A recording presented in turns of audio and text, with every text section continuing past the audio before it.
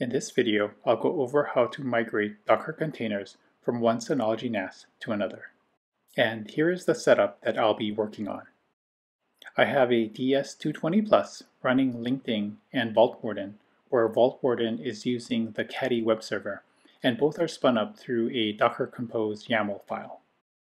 I'll migrate those Docker containers to another Synology NAS, my DS718 Plus, which currently has no Docker containers running. Also, just to confirm that actual data is being migrated over, I've added a few bookmarks to Lingding and some passwords to Vaultwarden where they are currently running on my DS220 Plus. Now, to begin the migration process, I'll stop the running containers on the DS220 Plus. Lingding can be stopped from the Docker UI, so I'll do that here.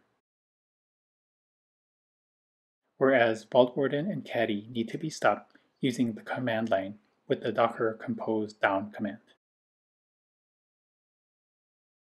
I'll also confirm that both containers aren't running by refreshing the tabs for each container's web interface that were open earlier. We can see that neither is running.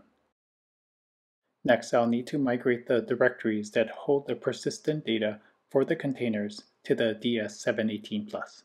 And while not obvious, the NASs are on two separate remote networks, and I'm using Tailscale to be able to connect to both systems.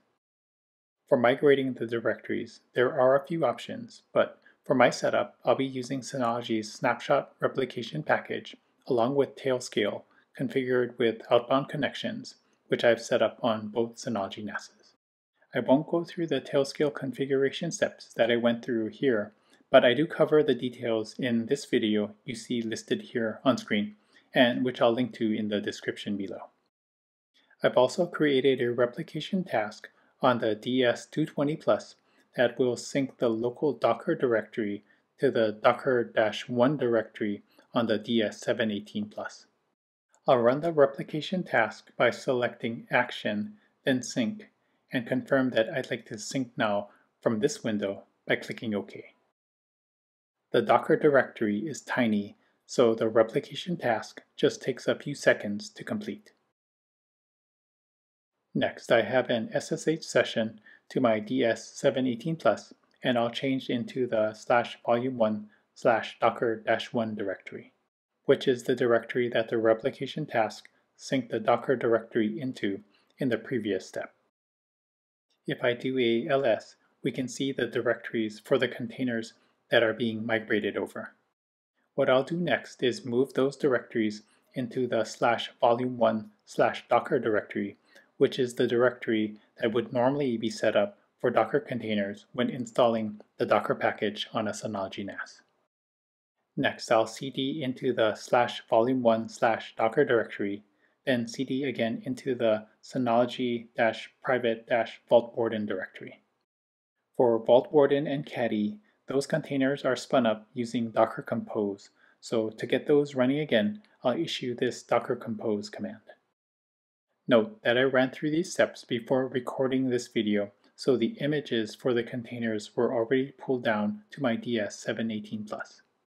For your setup, you'll likely see additional output from the Docker Compose command pulling down the images that are needed for the containers. Now I'll bring up Docker on my DS718 Plus, and if we switch to the container listing, we can see that the Vaultwarden and Caddy containers are up and running. To complete this specific migration, I'll update the IP address associated with Vaultwarden set up through DuckDNS from the internal IP address of my DS220 Plus to the internal IP address of my DS718 Plus. I'll then reload Vaultwarden from the tab that was open earlier, and we can see that it loaded successfully. I'll also log in to check if the passwords are still there, and they are, which confirms a successful migration. For the Lingding container, it was originally set up through the Docker user interface. So to migrate it over to my DS718 Plus, I'll need to first bring up Docker on my DS220 Plus, select the container listing, then click on the Lingding container, then select Settings and click on the Export option. On this export window, Under Destination, I'll select the option to export to local computer, then click on the Export button. Now I'll switch over to my DS718 Plus, and I'll first download the image that the Lingding container will be using from the registry listing. Once downloaded, I'll select the container listing, then select Settings, then Import. I'll upload the file that was exported from my DS220 Plus earlier, then click Select to complete the import. Now I'll start the Lingding container. Then bring up the Browser tab where Lingding was loaded earlier and change the IP address to the one that is assigned to my DS718 Plus, and we can see that Lingding is up and running. I'll log in to check that the bookmarks are still there, which they are, confirming that this migration is successful as well. For further details on doing Docker container migrations to a new Synology NAS, check out this forum post that I found informative, which I'll link to in the description below. Also, if you would like to learn more about how I set up remote replications through Tailscale, check out my Tailscale playlist and specifically this video on setting up outbound connections. Lastly, if you would like to support my work, check out the Support This Channel section in the description below. Thanks so much for watching.